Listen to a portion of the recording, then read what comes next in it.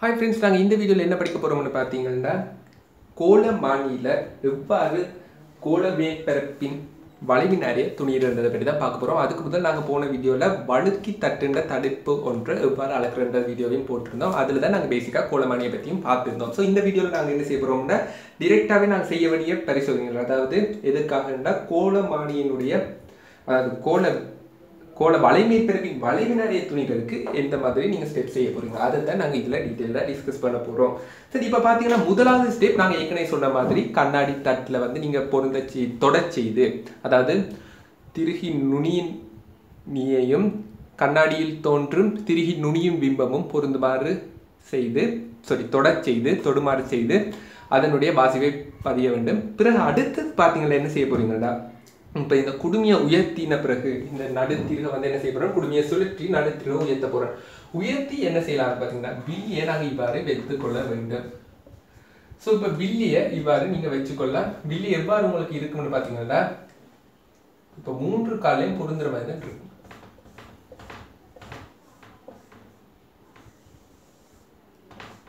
So வில்லி இவ்வாறு பெருசாக இருக்கும். இதில் என்ன செய்ய போறீங்கன்னா இப்போ நீங்கள் பார்த்தீங்கன்னா இந்த 3 கால்களும் போடும், அதாவது மற்ற பக்கம் இருக்கும். ஸோ அதை நான் கீழே கோல மேற்பரப்பு தெரியும், இதில் அது 2Dயில் தான் இருக்கிறேன். ஸோ இவ்வாறு இருக்க போகுதுங்களா, இவ்வாறு இந்த 3 கால்களும் பொருந்துற மாதிரி தான் நாங்கள் வைக்க போகிறோம். ஸோ இந்த 3வது காலும் பொருந்த போகுது, பின் இருக்கிற காலும். இப்போ நடுத்திருக குடுமையாக பிடிச்சு நடுத்திருக நாங்கள் உயர்த்திட்டோம். பிறகு என்ன செய்வீங்க, நடுத்திருக நாங்கள் கொஞ்சம் மக்கள் வந்து இதை தொடச் செய்தல் வேண்டும். கவனமாக இருங்க, தொடச் செய்தல் வேண்டும் தான் எப்பயுமே சொல்லிக்கொள்கிறேன்.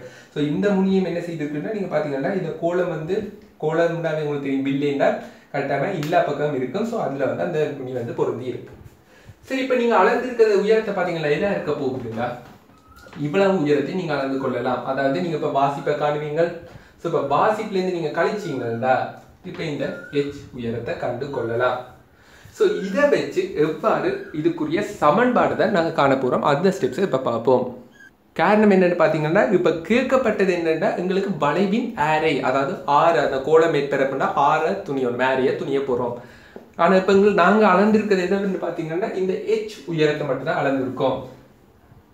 அதாவது ஹெச் உயரம்னு சொல்லப்படுறது நீங்கள் இந்த வாசிப்பை அளந்து பிறகு என்ன செய்யணும்னா நாங்கள் ஏற்கனவே சொல்லியிருப்போம், இறுதி வாசிப்பில் இந்த ஆரம்ப வாசிப்பை கழிக்கணுமா கூட்டணுமான்றதை அது வந்து ஆரம்ப அமைப்பை பொறுத்து நீங்கள் டிசைட் பண்ணி கொள்ளுவீங்க.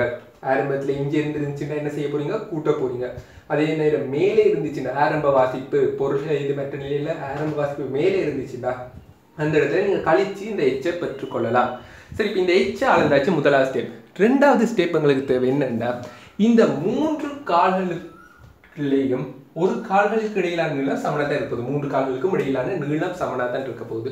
அந்த நீளம் எவ்வளவு காணணும். ஸோ அதுக்கு வந்து நீங்க என்ன செய்யணும்னா ஒன்று வேர்னியர் இடுக்குமானியை பயன்படுத்தலாம், இல்லாட்டி மீட்டர் கோலை பயன்படுத்தலாம். ஸோ இதுல வந்து விரும்பின மாதிரி பயன்படுத்தி கொள்ளலாம். அந்த ப்ராக்டிகல் ஸ்டெப்ஸ் என்னன்னு பார்ப்போம். சரி, இந்த ஸ்டெப்பை செய்யறதுக்கு என்ன செய்யணும்னு பார்த்தீங்கன்னா இது வந்து நம்ம ஃபர்ஸ்ட்டாக பேசிக்காக இவ்வளவு செய்திருப்பீங்க. இந்த ஹெச் உயரத்தை நீங்கள் அளந்து இருப்பீங்க, அதாவது அந்த ஸ்டெப்ஸ் எல்லாம் பார்த்தாச்சு. பிறகு அடுத்த ஸ்டெப்ஸ் உங்களுக்கு என்ன செய்யணும்னா ஒரு வெள்ளை கடதாசியை நீங்க எடுக்க போறீங்க. ஸோ இப்போ வெள்ளை கடதாசி என்ன செய்து எடுக்க போறீங்க, எடுத்த பிறகு என்ன செய்வீங்கன்னா இந்த 3 காலும் பதிகிற மாதிரி நல்லா அமர்த்தி பிடிங்க. ஸோ கொஞ்சம் பிடிச்சு இந்த குடுமையால பிடிச்சு நீங்க கொஞ்சம் கீழே இதை அமர்த்தினீங்கன்னா, இதாவது இந்த தட்டை நீங்க பிடிச்சு கொஞ்சம் தட்டினீங்களா என்ன நடக்கும், அமர்த்திட்டு இருந்தீங்கன்னா இந்த 3 இடத்துல ஒரு கடதாசி எடுத்தீங்கன்னா 3 டாட்ஸ் வரப்போகுது. ஸோ இதை நீங்க வேணும்னா இதை நீங்க மேல கொஞ்சம் எடுத்துட்டு 3ஐயும் அமர்த்துங்க. ஸோ 3ம் பொருந்துற இடத்துல ஒரு வெள்ளை கடதாசி, ஸோ கவனமாக இருந்தால் வெள்ளை கடதாசி இல்லாட்டி ஒரு காகிதத்தை எடுத்து இப்போ 3ஐயும் நான் அமர்த்திட்டேன். ஸோ இப்போ இந்த 3 புள்ளிகளும் இவ்வாறு வரப்போகுது. ஸோ இப்போ உங்களுக்கு தேவை இந்த தூரம் தான் தேவை, இந்த தூரத்தை காண போகிறோம். ஸோ இந்த தூரத்தை காண்றது நீங்கள் என்ன செய்யலாம்னு பார்த்தீங்கன்னா வேர்னியர் இடுக்குமானிஇந்த உட்தாடை, அதாவது அகத்தாடைகளை பயன்படுத்தலாம். அதாவது உங்களுக்கு தெரியும் வேர்னியர் இடுக்குமானியை பார்த்தீங்கன்னா ஒன்று புறத்தாடை இருக்க போது அகத்தாடை இருக்க போது. நீங்கள் என்ன காரணமாக மென்ஷன் பண்ணணும், அகத்தாடைகளை பயன்படுத்தி. ஸோ அகத்தாடியை வந்து நீங்கள் இப்படி வச்சு பார்க்கலாம். இந்த பக்கத்தால் நாங்கள் ப்ராக்டிகல் செய்கிறோம். இவ்வாறு நீங்கள் அகத்தாடியை வச்சு பார்க்கலாம். இந்த 3க்குமான வாசிப்பை கண்டு சராசரியை கண்டீங்கன்னா சரி. இல்லாட்டி என்ன செய்யலாம், மீட்டர் கோலை பயன்படுத்தி இதுக்கான நீளங்களை நீங்கள் அளந்து கொண்டுங்க. பிறகு 3ஆல பிரித்து கொள்ளலாம் விரும்பின மாதிரி. ஸோ இதில் நீங்கள் வந்து வேர்னியர் இடுக்குமானியை பயன்படுத்தினா கட்டாயமாக மென்ஷன் பண்ண வேண்டியது என்னன்னு பார்த்தீங்கன்னா அகத்தாடை இல்லாட்டி உட்தாடைன்னு சொல்லிக்கொள்ளலாம். இல்லாட்டி வந்து மீட்டர் கோல், 2ல் ஏதாவது ஒன்றை நீங்கள் ஸ்பெசிஃபை பண்ணீங்கன்னா சரி. ஸோ இப்போ கடதாசியை வைத்து இந்த 3 கால்களினதும் அடையாளங்கள் வருமாறு நன்றாக அமர்த்துக. பிறகு என்ன செய்திருக்கோம், அடையாளங்களுக்கு இடைப்பட்ட தூரத்தை அளப்பதற்கு வேர்னியர் எடுக்குமானியின் உத்தாடை முனைகளால் அளந்து கொள்க அல்லது மீட்டர் கோலினால் அளந்து கொள்க என்று தரப்பட்டு இருக்கு. ஸோ இவ்வாறு நீங்கள் அளந்துடுங்க. ஸோ இப்போ பார்த்தீங்கன்னா நாங்கள் 2 வாசிப்பு பெற்றுட்டோம். ஒரு அளவீடு இந்த H, மற்ற வாசிப்பு என்ன பெற்றிருக்கோம் பார்த்தீங்கன்னா இந்த அளவீடு A. ஸோ இப்போ இந்த Hஐயும் Aயையும் பயன்படுத்தி தான் வளைவின் ஆரையின் அதாவது ஆரினுடைய சமன்பாடு எடுக்க போகிறோம். அதை இப்போ பார்ப்போம். ஸோ இது வந்து உங்களுக்கு நிறுவல் பெரும்பாலும் கேட்க மாட்டாங்க, ஆனால் உங்களுக்கு தெரிஞ்சிருக்கிற விஷயம், அது மிகவும் இலகுவான நிறுவல். இதை வந்து ஆரையை காண்றதுக்கு என்ன ஸ்டெப்ஸ்ன்னு இப்போ பார்ப்போம். சரி, இப்போ நீங்கள் பார்த்தீங்கன்னா இந்த படத்தில் தான் நாங்கள் குறித்து காண போகிறோம். இதுலேயும் வந்து நீங்கள் முக்கியமாக செய்யணும். இந்த படத்தை பார்க்க சில நேரம் குழப்பம் இருக்கும், சில நேரம் நீங்கள் இந்த வீடியோ போஸ்ட் பண்ணி யோசிச்சு போயிருக்கேன். என்னென்னா ஃபஸ்ட்டு என்ன செய்ய போகிறோம்னா, இப்போ கோணமானியை நாங்கள் இவ்வாறு தான் ஒரு அமைப்பு இருக்க போகுது. அதாவது ஒரு வில்லையை எடுத்துக்கோம். வில்லையில் நீங்கள் சுற்றிக்கிறீங்கன்னா இதுதான் ஆரையாக இருக்க போகுது, வளைவின் ஆரை. இதை பற்றி நாங்கள் பென்சில் நாங்கள் படிச்சிருப்போம். ஸோ இப்போ தெரியும் இந்த வளைவின் ஆரையை காண்றதுக்கான சமன்பாடு தான் படிக்க போகிறோம். சரி, இப்போ பார்க்கறதுக்கு முதல் நீங்கள் என்ன செய்யணும்னா, நீங்கள் அளந்த அளவுகள் இந்த H அளந்திருக்கிறோம். ஸோ இது Hன்னு தெரியும். இதில் முக்கியமாக இருக்க வேண்டியது மற்ற கால்களுக்கு இடையில இந்த காலுக்கு இடையிலான நீளம். நீங்கள் சில பேர் யோசிப்பீங்க இதுதான் கால்களுக்கு இடையிலான நீளமாக இருக்க போகுதுன்னு. இல்லை, இப்போ நாங்கள் என்ன செய்யிருக்கோம்னு பார்த்தீங்கன்னா, இப்போ நாங்கள் 2 கால்களையும் முன்னுக்கு நிறுத்தி இந்த ஃபர்ஸ்ட் நாங்கள் படத்தில் 2 கால்களும் முன்னு ஒரே தளத்தில் இருக்க போது 2 காலும் இந்த இடத்துல 2 கால் இருக்குன்னு வைப்போம்.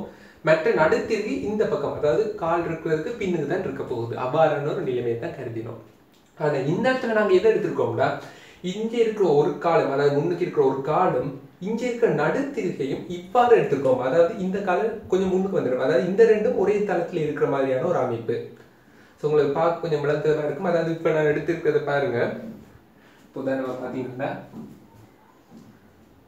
இப்போ ஃபர்ஸ்ட் ஆரம்பத்தில் இவ்வாறு ஒரு கால் இருந்துச்சு, இந்த பக்கம் ஒரு கால் இருந்துச்சு. ஸோ நடுத்திருக்கு பின்னுக்கு இருந்துச்சு. அவ்வாறான ஒரு அமைப்பு தான் எடுத்திருந்தோம். இப்போ என்ன எடுத்துக்கோன்னு பார்த்தீங்கன்னா, இந்த காலையும் இந்த காலை நாங்கள் என்ன செய்யிருக்கோம்னா, இப்போ நீங்கள் எடுத்தீங்கன்னா நடுத்திருக்கையும் ஒரே நேர்கோட்டில் எடுத்திருக்கோம். ஸோ இந்த படம் வந்து வித்தியாசம். ஆரம்ப படம் இப்படி, இந்த படம் கொஞ்சம் வித்தியாசம். அதாவது நடுத்திருக்கையும் இந்த காலையும் நாங்கள் ஒன்றா எடுத்திருக்கோம். ஸோ இப்போ பார்த்தீங்கன்னா இந்த ஏயும் நாங்கள் ஏன்னு சொன்னது இந்த 2 காலுக்கும் இடைப்பட்ட தூரம். ஸோ இப்போ நாங்கள் பார்த்தோம்னா இந்த தூரத்தை தான் நாங்கள் எடுக்க போகிறோம். அதாவது இந்த நடுத்திருகுக்கும் இந்த நிலைத்த காலுக்கும் இடைப்பட்ட தூரம். ஸோ இதுதான் இங்கே வரப்போகுது. ஸோ இது பார்க்க சில கன்ஃபியூசிங்காக இருக்குது. நீங்கள் இப்போ நீங்கள் கையை வச்சு நீங்கள் படியாக பார்த்தீங்கன்னா இலக்காக விளங்கி கொள்ளலாம். சரி, இப்போ பார்த்தீங்கன்னா என்ன செய்ய போகிறோம்னா, ஒரு சின்ன ஒரு தேக்கு தான் பயன்படுத்த போகிறோம். சரி, இப்போ எங்களுக்கு இவ்வளவும் ஆறுண்டா, இப்போ மொத்த தூரம் 2R. ஸோ இவ்வளவு நீளத்தை நாங்கள் குறித்து கொள்ளலாம். இவ்வளவு ஹெச்னா இவ்வளவு வந்து எவ்வளவுனா 2R - H இருக்க போகுது. இது சாதாரணமாக தெரியும். இவ்வளவு 2Rனா இது 2R - H. சரி, இந்த காலுக்கு இடையிலான தூரம் அதாவது இந்த காலுக்கும் நான் சொன்னேன் இந்த கால் நிலைத்த காலுக்கும் இந்த நடுத்திருக்கும் இடைப்பட்ட தூரம் தான் நாங்கள் இப்போ இந்த படத்தில் குறிச்சிருக்கோம். இவ்வாறு தான் நாங்கள் படத்தை காட்டியிருக்கோம். ஸோ இப்போ நீங்கள் கவனத்தை கொள்ள வேண்டியது என்னென்னா, இது வந்து A இல்லை, இது வந்து வேறு தூரம். ஸோ இது L என்று குறிச்சுக்கொள்ளணும். சரி, வந்து இதில் வந்து ஒரே ஒரு தேற்றம் என்னென்னா, உங்களுக்கு தெரியாமல் இருக்கும். இந்த பெருக்குகின்ற பெருக்கம் வந்து என்னவா இருக்க போகுது, 2 நாட்கள் வந்து செங்குத்தாக இடைவெளி இருந்துச்சுன்னா இந்த பெருக்கம் வந்து சமனா இருக்க போகுதா. ஸோ அந்த தேற்றத்தை நாங்கள் பயன்படுத்த போகிறோம். அதாவது இப்போ இந்த 2 இந்த பெருக்கம் பார்த்தீங்கன்னா 2R - H into H சமன் என்னவா இருக்க போகுதுன்னா L² இருக்க போகுது. அதாவது இந்த 2 பெருக்கம் இந்த 2 பெருக்கத்துக்கு எப்பயுமே சமனா இருக்கும். அந்த தேற்றத்தை தான் பயன்படுத்த போகிறோம். இதுலேருந்து நீங்கள் என்ன காணலாம்னா, R நீங்கள் எழுவாய் மாற்றம் செய்தீங்கன்னா, எழுவாய் மாற்றம் செய்தால் L²/H, இந்த H அந்த பக்கம் கொண்டு போறீங்க H, பிறகு என்ன செய்யணும்னா 2 இருக்க போகுது. ஸோ அதால் நீங்கள் பிரிச்சிங்கன்னா ½ இதை வேணும்னா இது சுட்டினீங்கன்னா 2H L² + H² வரப்போகுது. ஸோ இது வந்து வளைவின் ஆரைக்குரிய சமன்பாடு. ஆனால் நாங்கள் வந்து இந்த இடத்துல எல்லா காலையில் நாங்கள் கண்டது A. அதை நான் திருப்பியும் ஒரு கவலையை சொல்கிறேன். ஃபர்ஸ்ட்டாக நாங்கள் செய்தது Aயை காண்றதுக்கு இவ்வாறு 2 கால்களுக்கு இடைப்பட்ட தூரத்தை கண்டிருக்கோம். இப்போ Lன்னு சொல்லப்படுறது எதையே நான் கீழே இப்போ இதைத்தான் நாங்கள் ஏன்னு சொல்லியிருக்கோம். 2 கால்களுக்கு இடைப்பட்ட தூரத்தை தான் நாங்கள் ஏன்னு சொல்லியிருக்கோம். இப்போ Lன்னு சொல்லப்படுறது எதுன்னு பார்த்தீங்கன்னா தெரியும். L வந்து இங்கே இருக்கிறது, அதாவது நடுத்திருகுக்கும் இந்த காலுக்கும் இடைப்பட்ட தூரம். ஸோ இந்த நடுத்திருக்கு இந்த இடத்துல எங்கேயும் இருக்க போகுது. ஸோ இப்போ ஏயை நான் இருக்குன்னா இந்த 3 கால்கள் இருக்க போகுது. ஸோ இவ்வாறு 3 இருக்க போகுது. இப்போ அடுத்தது பார்த்தீங்கன்னா நடுத்திருக்கு இதில் எங்கே இருந்திருக்கும், இந்த இடத்துல இருந்திருக்கும். சரி, இந்த இடத்துல இருந்து கால தூரம் ஒரு காலுக்கும் நடுத்திருகுக்கும் இடையிலான தூரம் என்னவா இருக்குன்னு நாங்கள் பார்த்துருக்கோம், எடுத்திருக்கோம். L என்று எடுத்து வச்சிருக்கோம். ஸோ அதாவது நாங்கள் இப்போ நான் குறிச்சேன்னா இந்த தூரம் தான் என்னவா இருக்க போகுதுன்னா L இருக்க போகுது. ஸோ இது பார்க்க உங்களுக்கு வடிவம் வழங்கியிருக்கு. இவர் ரெண்டு கால்களுக்கு இடைப்பட்ட தூரமே இந்த காலுக்கும் நடுத்திற்கும் இடைப்பட்ட தூரத்தை தான் L என்று சொல்ல போகிறோம். சரி, இப்போ உங்களுக்கு தெரியும் இது ஒரு சமபக்க முக்கோணம். ஸோ இது வந்து 30 இருக்க போகுது. இப்போ Lக்கும் Aக்குமான தொடர்பை பார்த்தீங்கன்னா இது டிரெக்டாக நான் சொல்கிறேன், இது L. ஸோ இப்போ பார்த்தீங்கன்னா இது cos 30 எடுத்தீங்கன்னா இவ்வளவு உங்களுக்கு தெரியும், இது ஏன்னா இது A/2 இருக்க போகுது. ஸோ இப்போ இது A/2 என்னவா இருக்க போகுதுன்னா cos 30 சமன் இந்த முக்கோணத்தில் செங்கோணம் ட்ரிக்னோமெட்ரி ரூலை பயன்படுத்துகிறோம். cos 30 பயன்படுத்தினா அயற்பக்கத்தின் கீழ் செம்பக்கம் A/2 இன் கீழ் L. So A/2L. ஸோ இப்போ cos 30 பெருமானம் தெரியும் என்னவா இருக்க போகுதுன்னு பார்த்தீங்கன்னா √3/2 இருக்க போகுது. ஸோ இப்போ நான் இந்த cos 30 பதிலாக √3/2 போட்டிங்கன்னா என்ன வர போகுதுன்னா 2 கேன்சல் ஆகிடும். A சமன் √3L வரப்போகுது. சரி, இப்போ உங்களுக்கு தேவை Lக்கு பதிலாக A/√3 பயன்படுத்தலாம். ஸோ இதில் Rக்கு பதிலாக நீங்கள் என்ன நாங்கள் அளக்கிறது வந்து Aயையும் Hயையும் பயன்படுத்தி தான் நாங்கள் அளந்திருக்கோம். அளவுகள் அந்த ரெண்டு தான், அதை பயன்படுத்தி தான் நாங்கள் இந்த நிறுவலை செய்திருக்கோம். ஸோ அதை வச்சு தான் நாங்கள் பெருமானத்தை டிரெக்டாக காணப்போகிற சமன்பாடு. ஸோ L² பதில் என்ன போடலாம்னா A/3 + H² over 2H. So இதை சுருக்கிங்கன்னா ஒவ்வொன்றையும் தனித்தனியாக சுருக்குங்க. A²/6H + H/2. ஸோ இவ்வாறு உங்களுக்கு விடை வரும். R = A²/6H + H/2. இது பாடமாக தேவையில்லை, ஆனால் தெரிஞ்சிருந்தால் நல்லது. ஆகவே இப்போ பார்த்தீங்கன்னா இப்போ நாங்கள் Aலையும் Hலையும் ஒரு தொடர்பு எடுத்திருக்கோம்.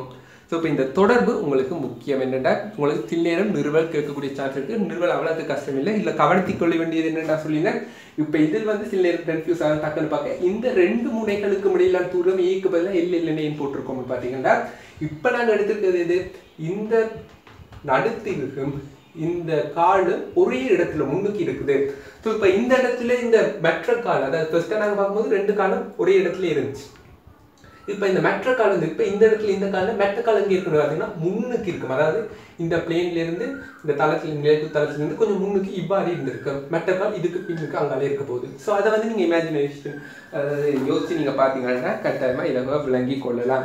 ஸோ இப்போ பார்த்தீங்கன்னா இவ்வாறு நீங்கள் என்னென்ன காணணும்னா இந்த வேர்னியர் எடுக்குமானி இந்த உத்தாடையை பயன்படுத்தி இல்லாட்டி மீட்டர் கோலையை பயன்படுத்தி காகிதத்தில் நீங்கள் உட்பாதிச்சு அது ரெண்டுக்கும் இடைப்பட்ட தூரத்தை, அதாவது 3 தூரத்தையும் கண்டு சராசரி எடுத்துக்கொள்ளுங்க.